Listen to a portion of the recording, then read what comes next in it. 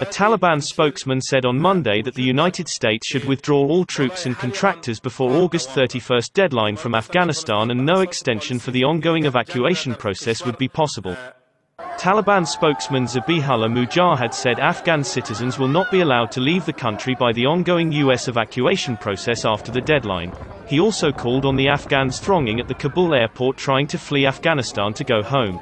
Mujahid also reassured that no one is on the Taliban's reprisal list. Mujahid said the Taliban does not want foreign embassies in Kabul to shut down or stop work, and has assured him of security.